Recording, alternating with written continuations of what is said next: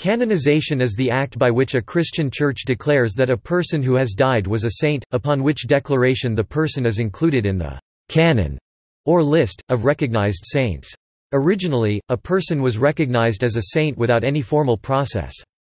Later, different processes were developed, such as those used today in the Roman Catholic Church, the Eastern Orthodox Church, Oriental Orthodox Church and the Anglican Communion.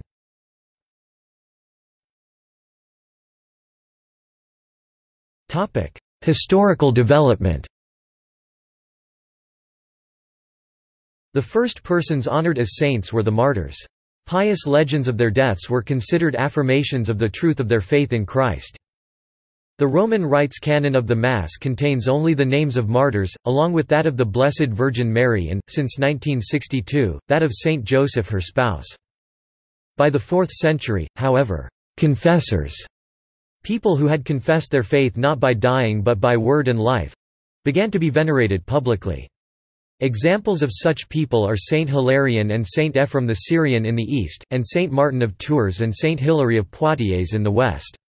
Their names were inserted in the diptychs, the lists of saints explicitly venerated in the liturgy, and their tombs were honored in like manner as those of the martyrs. Since the witness of their lives was not as unequivocal as that of the martyrs, they were venerated publicly only with the approval by the local bishop. This process is often referred to as local canonization. This approval was required even for veneration of a reputed martyr. In his History of the Donatist Heresy, Saint Optatus recounts that at Carthage a Catholic matron, named Lucilla, incurred the censures of the Church for having kissed the relics of a reputed martyr whose claims to martyrdom had not been juridically proved. And Saint Cyprian, died 258, recommended that the utmost diligence be observed in investigating the claims of those who were said to have died for the faith. All the circumstances accompanying the martyrdom were to be inquired into, the faith of those who suffered, and the motives that animated them were to be rigorously examined, in order to prevent the recognition of undeserving persons. Evidence was sought from the court records of the trials or from people who had been present at the trials. Saint Augustine of Hippo, died 430, tells of the procedure which was followed in his day for the recognition of a martyr.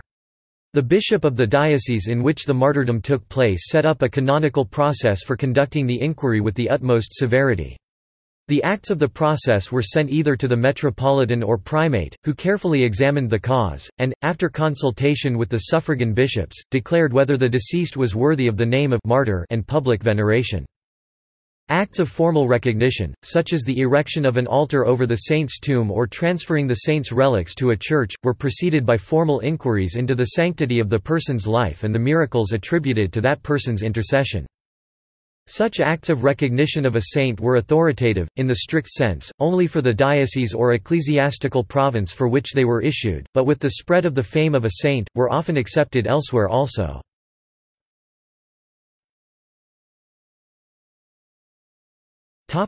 Anglican Communion. The Church of England, the Mother Church of the Anglican Communion, canonized Charles I as a saint, in the Convocations of Canterbury and York of 1660.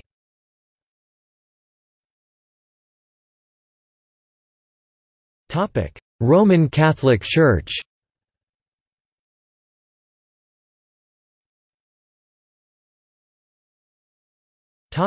Nature. In the Roman Catholic Church, both Latin and constituent Eastern churches, the act of canonization is reserved to the Apostolic See and occurs at the conclusion of a long process requiring extensive proof that the candidate for canonization lived and died in such an exemplary and holy way that they are worthy to be recognized as a saint. The Church's official recognition of sanctity implies that the person is now in heaven and that they may be publicly invoked and mentioned officially in the liturgy of the Church, including in the Litany of the Saints.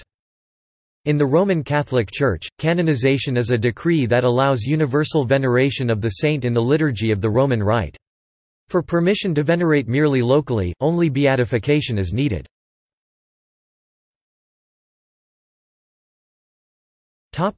Procedure prior to reservation to the Apostolic See. For several centuries the bishops, or in some places only the primates and patriarchs, could grant martyrs and confessors public ecclesiastical honor. Such honor, however, was always decreed only for the local territory of which the grantors had jurisdiction. Only acceptance of the cultus by the Pope made the cultus universal, because he alone can rule the universal Catholic Church. Abuses, however, crept into this discipline, due as well to indiscretions of popular fervor as to the negligence of some bishops in inquiring into the lives of those whom they permitted to be honored as saints. In the medieval West, the Apostolic See was asked to intervene in the question of canonizations so as to ensure more authoritative decisions. The canonization of Saint Eudalric, Bishop of Augsburg by Pope John XV in 993 was the first undoubted example of papal canonization of a saint from outside of Rome. Some historians maintain further that the first papal canonization was of Saint Swibert by Pope Leo III in 804. Thereafter, recourse to the judgment of the Pope was had more frequently. Toward the end of the 11th century the popes judged it necessary to restrict episcopal authority regarding canonization, and therefore decreed that the virtues and miracles of persons proposed for public veneration should be examined in councils, more specifically in general councils. Pope Urban II, Pope Calixtus II, and Pope Eugene III conformed to this discipline.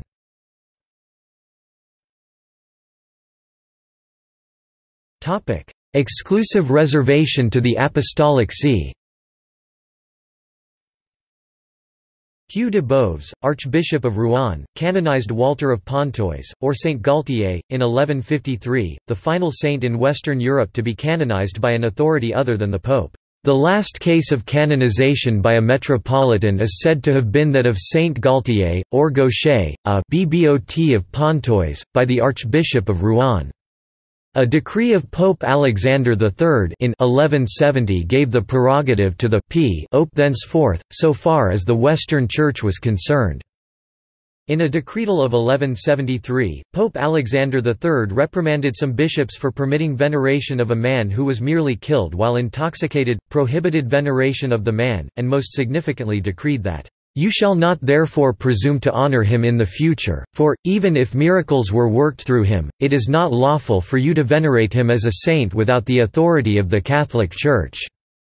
Theologians disagree as to the full import of the decretal of Pope Alexander III. Either a new law was instituted, in which case the Pope then for the first time reserved the right of beatification to himself, or an existing law was confirmed. However, the procedure initiated by the decretal of Pope Alexander III was confirmed by a bull of Pope Innocent III issued on the occasion of the canonization of Saint Cunegunda in 1200. The bull of Pope Innocent III resulted in increasingly elaborate inquiries to the Apostolic See concerning canonizations.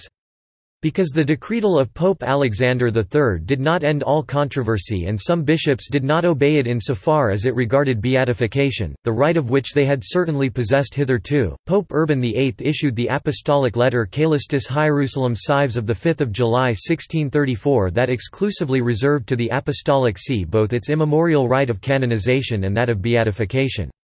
He further regulated both of these acts by issuing his Decreta Servanda in Beatification et Canonization Sanctorum on 12 March 1642.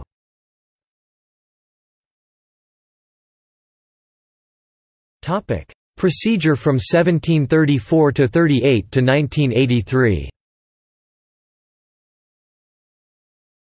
In his De Servorum Dei Beatification et Debitorum Canonization of 5 volumes, the eminent canonist Prospero Lambertini (1675–1758), who later became Pope Benedict XIV, elaborated on the procedural norms of Pope Urban VIII's apostolic letter Caelestis Hierusalem Cives of 1634 and Decreta Servanda in Beatification et Canonization Sanctorum of 1642, and on the conventional practice of the time. His work published from 1734 to 38 governed the proceedings until 1917.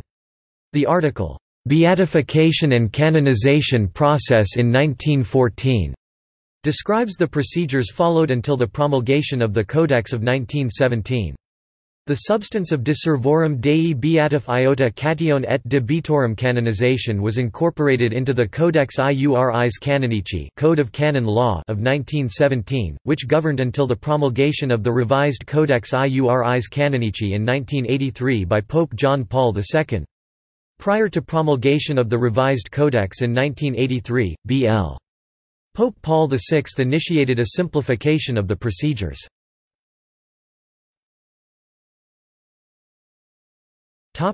Since 1983. The Apostolic Constitution Divinus Perfectionis Magister of Pope John Paul II of 25 January 1983 and the norms issued by the Congregation for the Causes of Saints on 7 February 1983 to implement the Constitution in dioceses, continued the simplification of the process initiated by Pope St. Paul VI. Contrary to popular belief, the reforms did not eliminate the office of the promoter of the faith, Latin, promoter fidei, popularly known as the devil's advocate, whose office is to question the material presented in favor of canonization. The reforms were intended to reduce the adversarial nature of the process. In November 2012, Pope Benedict XVI appointed Monsignor Carmelo Pellegrino as promoter of the faith. Candidates for canonization undergo the following process: Servant of God, Service Dei. The process of canonization commences at the diocesan level. A bishop with jurisdiction, usually the bishop of the place where the candidate died or is buried, although another ordinary can be given this authority, gives permission to open an investigation into the virtues of the individual in response to a petition of members of the faithful, either actually or pro forma. This investigation usually commences no sooner than 5 years after the death of the person being investigated. The Pope, qua Bishop of Rome, may also open a process and has the authority to waive the waiting period of 5 years, e.g., as was done for Saint Teresa of Calcutta by Pope John Paul II, and for Lucia Santos and for Pope John Paul II himself by Pope Benedict XVI. Normally, an association to promote the cause of the candidate is instituted, an exhaustive search of the candidate's writings, speeches, and sermons is undertaken, a detailed biography is written, and eyewitness accounts are collected. When sufficient evidence has been collected, the local bishop presents the investigation of the candidate, who is titled, Servant of God, Latin, Service Dei, to the Congregation for the Causes of the Saints of the Roman Curia, where the cause is assigned a postulator, whose office is to collect further evidence of the life of the servant of God. Religious orders that regularly deal with the congregation often designate their own postulator general. At some time, permission is then granted for the body of the servant of God to be exhumed and examined. A certification, non cultus, is made that no superstitious or heretical worship, or improper cult of the servant of God or his tomb has emerged, and relics are taken and preserved. Venerable, venerabilis, abbreviated ven, or heroic in virtue. When sufficient evidence has been collected, the congregation recommends to the Pope that he proclaim the heroic virtue of the servant of God, that is, that the servant of God exercise to a heroic degree the theological virtues of faith, hope, and charity and the cardinal virtues of prudence, justice, fortitude, and temperance. From this time the one said to be heroic in virtue is entitled venerable, Latin, venerabilis. A venerable does not yet have a feast day, permission to erect churches in his honor has not yet been granted, and the Church does not yet issue a statement on his probable or certain presence in heaven, but prayer cards and other materials may be printed to encourage the faithful to pray for a miracle wrought by his intercession as a sign of God's will that the person be canonized. Blessed, Beatus, or Beata, abbreviated BL. Beatification is a statement of the Church that it is worthy of belief that the venerable is in heaven and saved. Attaining this grade depends on whether the venerable is a martyr. For a martyr, the Pope has only to make a declaration of martyrdom, which is a certification that the venerable gave his life voluntarily as a witness of the faith or in an act of heroic charity for others. For a non-martyr, all of them being denominated confessors because they confessed, i.e., bore witness to the faith by how they lived. Proof is required of the occurrence of a miracle through the intercession of the venerable, that is, that God granted a sign that the person is enjoying the beatific vision by performing a miracle for which the venerable interceded.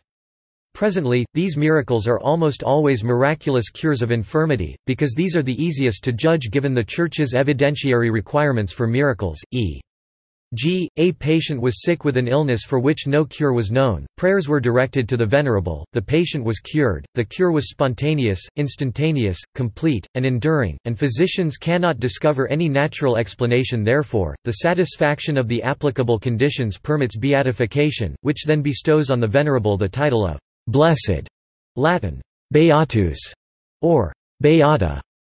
A feast day will be designated, but its observance is ordinarily only permitted for the blessed's home diocese, to specific locations associated with him, or to the churches or houses of the blessed's religious order if he belonged to one. Parishes may not normally be named in honor of beati. Saint, sanctus, or sancta, abbreviated street, or s. To be canonized as a saint, ordinarily at least 2 miracles must have been performed through the intercession of the Blessed after his death, but for beati confessors, i.e. beati who were not declared martyrs, only 1 miracle is required, ordinarily being additional to that upon which beatification was premised. Very rarely, a pope may waive the requirement for a second miracle after beatification if he, the Sacred College of Cardinals, and the Congregation for the Causes of Saints all agree that the Blessed lived a life of great merit proven by certain actions. This extraordinary procedure was used in Pope Francis's canonization of Pope John XXIII, who convoked the first part of the Second Vatican Council. Canonization is a statement of the Church that the person certainly enjoys the beatific vision of heaven.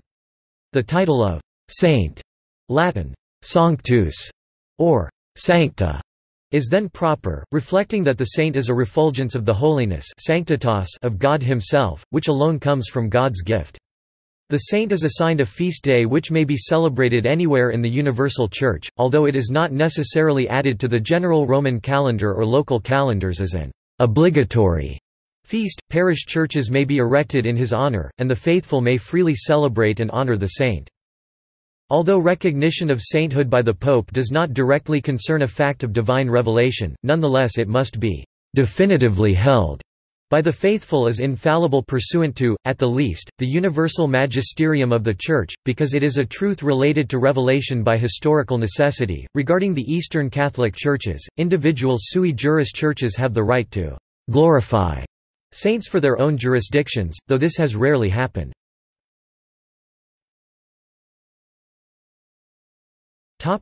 Equipollent canonization. Popes have several times permitted to the universal Church, without executing the ordinary judicial process of canonization described above, the veneration as a saint, the cultus of one long venerated as such locally. This act of a pope is denominated equipollent, or equivalent canonization, and confirmation of cultus. According to the rules Pope Benedict XIV regnat the 17th of August 1740 to the 3rd of May 1758 instituted, there are 3 conditions for an equipollent canonization: 1, existence of an ancient cultus of the person; 2, a general and constant attestation to the virtues or martyrdom of the person by credible historians; and 3, uninterrupted fame of the person as a worker of miracles. As examples, prior to his pontificate, of this mode of canonization, Pope Benedict XIV himself enumerated the equipollent canonizations of saints: Romuald in 1595, Norbert in 1621, Bruno in 1623, Peter Nolasco in 1655, Raymond Nonatus in 1681, King Stephen of Hungary in 1686, Queen Margaret of Scotland in 1691, John of Matha and Felix of Valois in 1694, Pope Gregory VII in 1728, Duke Wenceslaus of Bohemia in 1729, and Gertrude of Helfta in 1738. Later equipollent canonizations include those of saints Peter Damian and Boniface in 1828, Cyril and Methodius in 1880, Ephraim the Syrian in 1920, Albert the Great in 1931, Margaret of Hungary in 1943, John of Avila and Nicola Tevelik and his 3 companion martyrs in 1970, Marco Krizan, Istvan Pongrich, and Melchior Grodziecki in 1995, and Hildegard of Bingen in 2012. Pope Francis added saints Angela of Foligno and Peter Faber in 2013, and José de Anchieta, Marie of the Incarnation, and Francis Xavier de Montmorency Laval in 2014.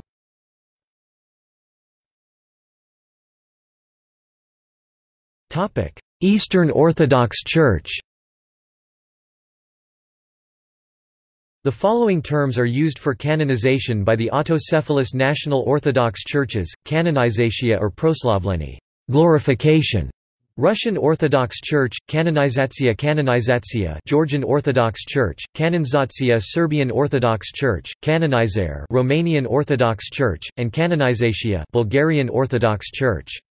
The following terms are used for canonization by other autocephalous Orthodox churches: Agiocatatax Katharevisa, Hagiocatataxis, Agiocatataxi, Agiocatataxis, ranking among saints.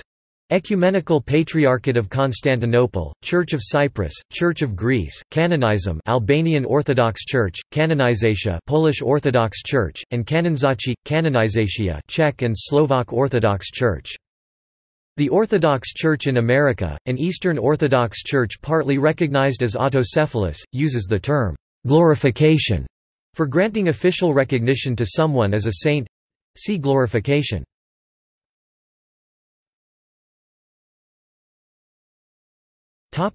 Oriental Orthodox Church.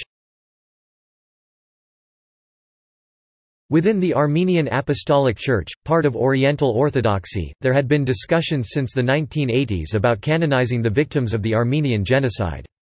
On April 23, 2015, all of the victims of the genocide were canonized.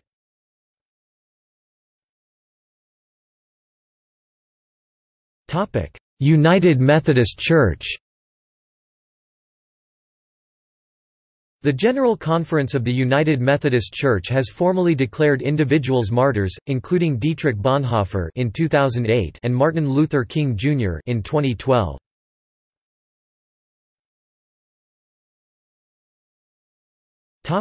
See also: Beatification, Devil's Advocate, Glorification, List of canonizations, List of Christian saints after AD 450, incomplete list. List of Christian saints before AD 450. Litany of the Saints. Notes